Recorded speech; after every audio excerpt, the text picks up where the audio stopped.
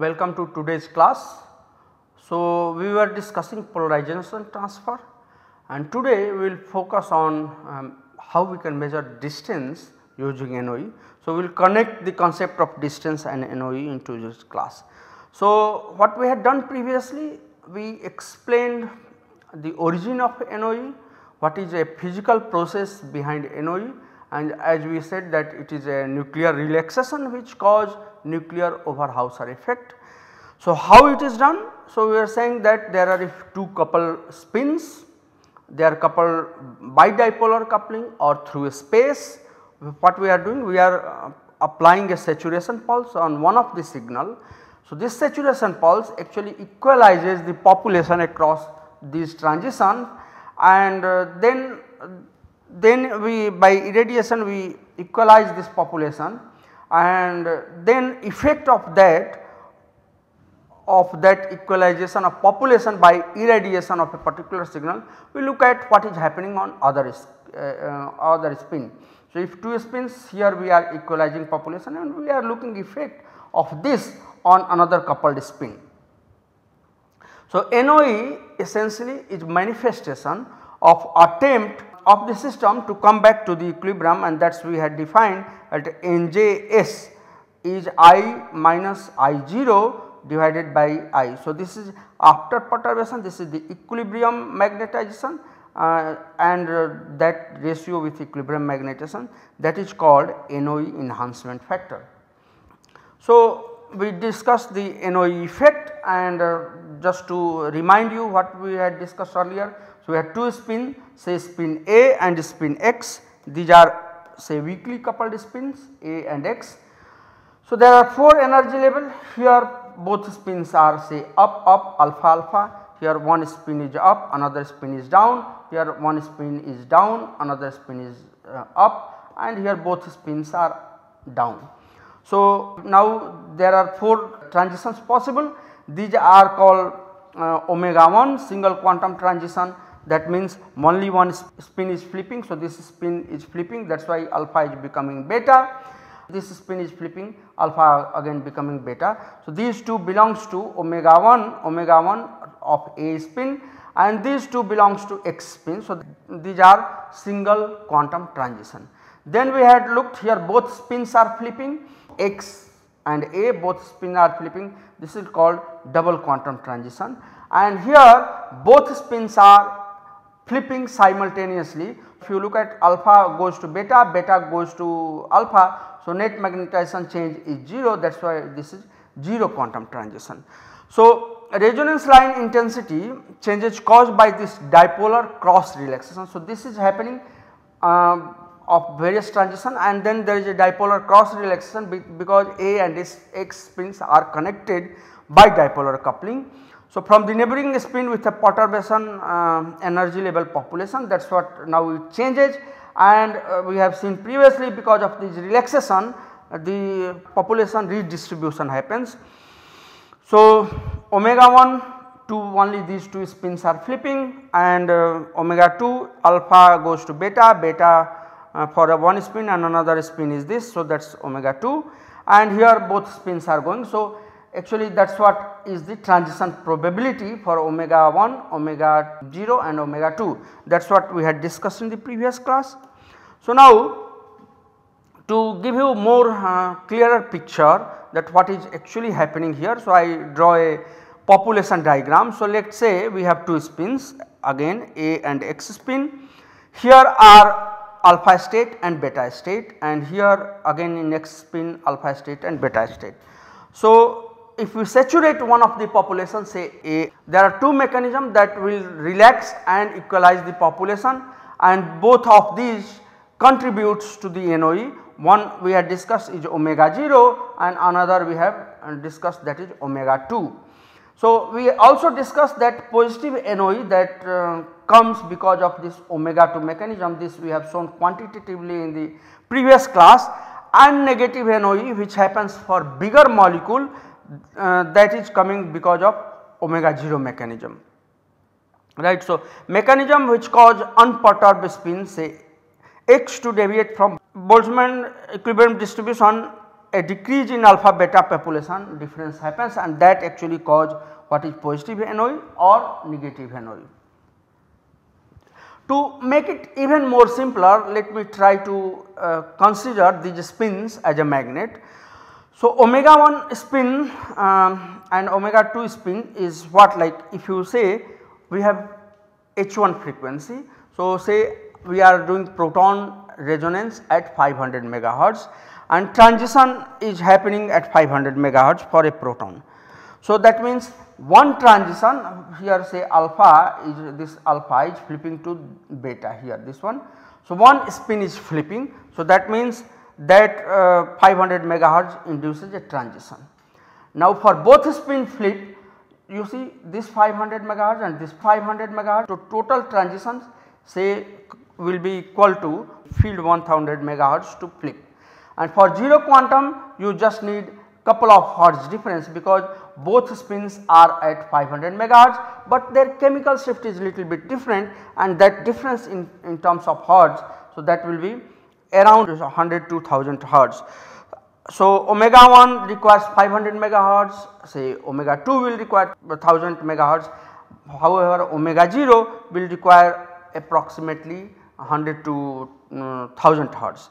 So, this is 0 quantum transition. Here what is so bar magnet kind of a simplistic cartoon representation we have shown. So, flipping is happening just from spin here to spin here, both are up down happening. In omega 1 transition, flipping is happening from one state to another state, and here double quantum flipping is happening from this state to this state. So, that is what we require for these flippings to happen. But this is a static case, whatever I showed from here to here 0 quantum, this transition is single quantum, this transition is double quantum. But this is happening for, like here it is cartoon is showing for static case, but suppose spins are reorienting in solution. So, they may generate some frequency, and we can calculate how much frequency is generated by this random rotation of spins. So, if we calculate, then we can find an expression for something called spectral density at any frequency omega, and spectral density is given by j omega at any frequency omega 0, which will be given by tau c and the frequency of that particular spin. So, tau c is the tumbling time of that particular system or spins. So, that is given by 2 tau c divided by 1 plus omega square tau c square. So, this j omega is called spectral density, and we can calculate how much certain frequency is generated by this random rotation of spins because of all these relaxation that is coming. Now, so that has been calculated and plotted spectral density, that is j omega versus log of omega here. So, this is the frequency. So, one can see if a molecule is large molecule has a slow motion, and that is how the spectral density will be plotted like this. So, it decreases fast. Now, an intermediate motion, which is for intermediate molecule, you have a decrease which is relatively slow, and for a fast motion for a small molecule you have a quite broad range of j omega. So, j omega value is less, but it varies for a long omega t. So, one can see for any particular omega t, for all these molecules, for say intermediate molecular weight you have value here, and for a small molecule you have j omega value here, but for a large molecule you have very short j omega. So, we have a maximum at omega equal to 0, right. So, that is a spectral density, and it is obvious intuitive that big molecule will relax fast and small molecule will relax slow. So, tau c here whatever we have defined is a molecular rotation correlation time. So, correlation time in short, it is a time that molecule takes to rotate in the solution. A long correlation time is for sluggish rotation and it fast drops. So, if you go here, if you look at here, what is happening for a large molecule, j omega spectral density is rapidly actually decreasing. that is what we mean, that it is a sluggish rotation and it drops fast. So, J value very small at high frequency contribution. For a short tau c, that means fast rotation causing much wider frequency distribution or more frequency contribution if you look at here. So, for a small molecule you have a broad range of frequency at a particular j omega. So, that is the spectral density with correlating with your tau c or omega. So, we give some value for this rotation. So, larger molecule generally, as we say, slow reorientation time, therefore longer tau c. So, say molecular weight of 100 Dalton, that is 1 kilodalton, will correspond to typically like 0.5 nanosecond. If molecular size increases, like it becomes say 10,000 Dalton, that is 10 kD, tau c will correspond to 5 nanoseconds. So, you see as molecular size increases, the correlation time increases. So, for a typical bigger size protein, the correlation time is 5 nanosecond. However, for a small organic molecule, correlation time is 0.5 nanosecond, and that is what we see, that spectral density accordingly changes and for any particular frequency. Like tau c correlation time is not fixed for a molecule, it can also vary depending upon temperature. So, like if temperature is higher, like if you increase the temperature, molecule tumbles fast. So, even a bigger molecule can give you sharp line or actually different spectral density if you record a spectrum at higher temperature. And the other thing is viscosity. If you keep increasing the viscosity of solvent, now small molecules can also experience slower motion. So, all those spectral density and the frequency depends upon temperature and solvent viscosity, because more viscous, longer tau c. If you have a longer tau c, like we have for larger molecule, spectral density decreases fast. Now, we correlated your spectral density with the frequency as well as with the correlation time. Next move, and let us see, we have seen this earlier as well, that NOE, now NOE enhancement, coming back to now NOE we have seen that depends upon molecular motion, which is tau c, and spectral density J are dependent of the reorientational correlation time, it depends upon omega. So, we had seen earlier that correlation times and NOE enhancement is like this. So, for large molecule we have a negative enhancement, for a small molecule we have a positive enhancement, and correlation time tau c in nanosecond. Typical protein like large molecules comes here and typical organic molecule comes here for a small molecule, that we had seen earlier as well. So, just to refresh you again how we are doing these experiments. In case of a steady state, we were taking two coupled spin, one spin was perturbed with a CW like a weak irradiating pulse, then we are applying a 90-degree pulse and we are acquiring, and we are seeing what is the signal change and comparing that with a non-irradiated or reference signal. And so, we have seen that this long low power CW irradiation, which is shown here, actually induces deviation from Boltzmann population distribution, and then relaxation happens. That relaxation because of omega 0 and omega 2, this also we have seen, and this happens because of T1 relaxation. So, we have seen that T1 relaxation is the main cause of these two relaxation, omega 0 and omega 2, and it causes population distribution in the neighboring spin. So, that population distribution because of irradiation is compared with a reference spectrum, and then we get positive and negative NOE. This we have understood earlier as well. So, now refreshing you. So, observable signal that is determined is given by the omega 0 frequency and spectral density at particular omega 0, because this is the double quantum frequency and this is 0 quantum frequency. So, this is cross correlation rate depends upon our double quantum frequency and 0 quantum frequency. So, if this term is higher than J0, we get a positive NOE, and that is typical in a small molecular case.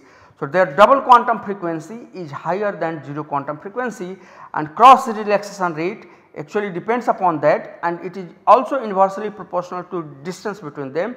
For a small molecule this is higher, therefore, we have a positive NOE. We can have that's for a small molecule where there is a relatively high spectral density at 2 omega 0, that is double quantum, and we have a short tau c. For a long tau c, which is typically seen in a macromolecule, omega 0 dominates. This whole thing can be negative, and if that happens, this is negative, then cross correlation rate, which depends upon these form, this gives you negative enhancement. So that is what we have see. So typically there is a crossing point between positive and negative NOE, that is given by omega 0 tau c, which is typically 1. So if you have seen in previous slide here, so this is a crossing point which is typically around 1, omega 0 tau c is typically around 1. At some cases like where omega 0 and tau c is typically 1. So omega 0 relaxation rate and omega 2 relaxation rate will cancel each other and there will be no NOE. So let me summarize again. Omega 2, which is dominant mechanism of relaxation for small molecules, gives positive NOE. Omega 0, which is dominant relaxation mechanism for macromolecules, gives negative NOE. Some cases comes where both of them cancel, and that will cancel when omega 0 and tau c becomes almost 1. So there will be no effect. So effect from omega 0 and omega 2 will cancel each other and there will be no net NOE enhancement for some cases. So we had done detailed calculation to find it out that enhancement between A and X spin will be given by the gyromagnetic ratio of A and X spin. So like we have seen, if two coupled spin proton and carbon, this is the distance between them Rij. If they are coupled proton and carbon, so if this is 13C and this is proton, the gyromagnetic ratio of this is 4, so we have enhancement of 2. If they are proton and nitrogen, the NOE enhancement will be 5, and if they are proton then NOE enhancement that we get is 0.5. So we have seen steady state NOE does not depend upon distance, but if these two spins are less than 5 to 6 angstrom, you get an enhancement looking at these formula. However, as we said, NOE is very important parameter to measure the distance quantitatively between two coupled spins. So for doing that experiment, we had seen earlier that there was another experiment called transient NOE, but just look at two spins, how much enhancement we get if we do a steady state NOE. So if you have two spin system like A and X, so suppose we are saturating spin A, I will get a 50% enhancement in spin X, and we have seen what are these two spins, say proton and proton. So their gamma is equal, so we get half 1 divided by 1, that is a 50%. So this is generally for small molecules because omega 2 is dominating. Now suppose we are saturating X and we are looking at A, again here enhancement will be 50%. So both of these is for small molecules. Now suppose we are saturating here say A, and for a large molecule where omega 0 is dominating, you can get negative NOE enhancement of almost 100%, because the mechanism is very different. And similarly X spin is saturated, then you can get enhancement of 100% because for this omega 0 dominating. Now let us take linear combination of 3 spins A, M, X. Now here we are seeing the distance between M to X and A to M is same. So if we are saturating A, now what is happening? Now we saturated A by applying a RF pulse, and M and X are like their population is changed and they are undergoing relaxation now. So now they are competing, both of these are competing mechanism for the relaxation. So they have to compete for two neighboring protons, and therefore that NOE enhancement will be distributed. So for such cases one can do calculation and show that M will get 25% enhancement and X will get negative enhancement of 11.5%. Similarly, if we saturate M, now M is sitting in the center, A, X and A are located. So both of these will get approximately 50% enhancement.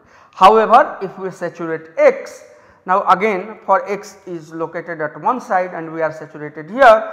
So now enhancement will be similar like this, 25% for M and minus 11.5% for X. So in such case this is 3 spin system, but now there is a competition of relaxation or redistribution of population between M and X, therefore this is the saturation 25 and 11% for both of these.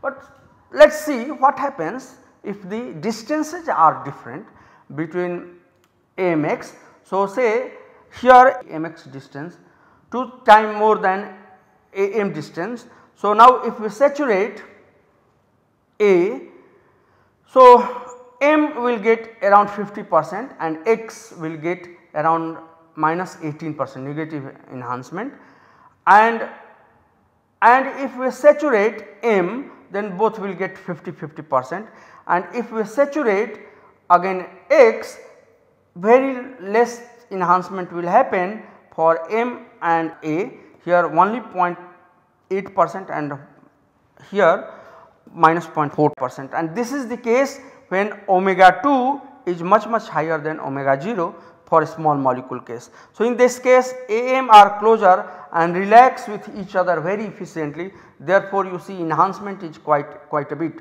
If you saturate A, almost 50% enhancement, if you saturate M, here 50% enhancement. So now one thing is clear, because here we change the distance, enhancement are going to be different. So NOE build up can be measured depending upon distance, and that is done in another way which is called transient NOE. So NOE requires a significant interaction, as we have seen, between the magnetic dipole and between 2 spins. So dipolar interaction that we have seen also varies upon distance. So if these are 2 dipoles, it depends upon how much distance between them. So one can measure NOE between 2 protons up to 5 to 6 angstrom that we have seen earlier, and this is the enhancement that depends upon this distance. So one can vary in this case of transient NOE that we have explained earlier. So it depends upon tau m, the mixing time. So to remind you how this experiment was done, there are 2 coupled spins, say I and S or A and X. Selectively we are inverting one spin by applying a 180 degree pulse. Then we are varying this tau m, which is mixing time. We apply a 90 degree pulse and that brings to xy plane and we detect it here. In the other experiment we are not doing this, just applying a 90 degree pulse, this is reference experiment and we are detecting here. So because of the selective perturbation of coupled spin and varying this Tm time, we can see difference in the NOE enhancement, because this NOE enhancement directly depends upon our mixing time and also directly depends upon cross relaxation rate. So if they are both are coupled, the 2 parameters that actually dictates, one is distance between these 2 spins and another is mixing time. So if we vary say mixing time, we can get a build up curve of NOE enhancement. So if we here Tm and we have a NOE, so we can get a build up, and from this build up one can measure how much the distance between these 2 spins. So that is what is done, and that is what I will explain it here. So cross relaxation rate, as we know, tau this term depends upon the distance between these 2 spins, and it is inversely proportional to the r to the power 6. That means this term is inversely proportional to r to the power 6. Now in transient NOE experiment we can use this to estimate internuclear distance. So here is our enhancement factor and this is tau m. For short Tm it is very linear. So that is what in this linear regime we can vary and measure the distance, and that is used for structural determinants. However, if you keep increasing this mixing time, then it becomes non-linear. Here if you look at it, keeps increasing and then it starts decreasing, that is a non-linear behavior. Now non-linearity and decay of NOE at higher mixing time is a consequence of leakage of the magnetization because of the lattice contribution, and that is because of various cross relaxation rate comes into picture. So to simplify you, if we keep increasing the mixing time, the NOE enhancement is not going linearly, it starts decreasing. What is the reason for decrease? that is various relaxation rates takes over, and this mechanism is called spin diffusion, means spin is diffusing and losing out its magnetization because we have kept it too long. So, that is called spin diffusion. So, in this case measurement is not very precise. So, for all the distance measurement we must stick to this linear regime of the tau m, and precisely these experiments are used for measuring the 2D experiment, which is called nuclear Overhauser effect, and this nuclear Overhauser effect becomes the holy grail of structural biology, because if you do same experiment, this is 2D. So, little bit of I just introduce it here. For doing 2D you added this module which was not there, and in the 1D, but essentially it works on same formula. You perturb one of these spins and then you mix it at various time, and then you apply a Y pulse to bring it to XY plane and you detect it. If you have this mixing time, spin through dipolar coupling starts mixing it, and the cross peak intensity that comes in this spectrum. So, here is overlay of 2 NOE spectrum. You can find that there are various peaks that appears, or this is the representation of distance between 2 coupled spins. So, by measuring the intensity of each of these 2D plots, one can get an accurate estimate of distance between these 2 spins, and this is used in 2-dimensional spectroscopy for getting the distance in protein structure and used for structural biology. However, as we saw that for small molecules this NOE is not very efficient way, the ρg is the more efficient way. So, ρg is little variation from the NOE. What you do here, in case of ρg you apply a mixing pulse, isotropic mixing pulse. So, this is 2D experiment. So, when we go to 2D we will explain in little more detail. So, here is just for introducing one time domain for 2D, and then you apply a weak RF pulse for mixing these spins, similar like NOG concept, but here it is done in rotating frame, and you mix the spin and you get the magnetization transfer through dipolar coupling, and that is what the cross peaks gives the distance information. So, if you look at the same curve, NOG is applied for these large molecules and ρg is applied for small molecules in this correlation time. So, here interesting thing happens that cross peaks comes of opposite sign, and then the diagonal peak, and this is again used for distance information for small molecules, and this distance information comes because these spins are coupled by dipolar coupling in small molecules. So, thumb of rule, ρg is applied for small molecule distance determination, NOG is applied for large molecule distance determination. So, with this I would like to stop here, and in polarization transfer next class we will discuss about the selective population inversion and how we do it, and what we can achieve by doing this in case of heteronuclear system. So, we will continue with that. If you have any question, please write to us or ask us, we will be happy to answer you. Thank you very much.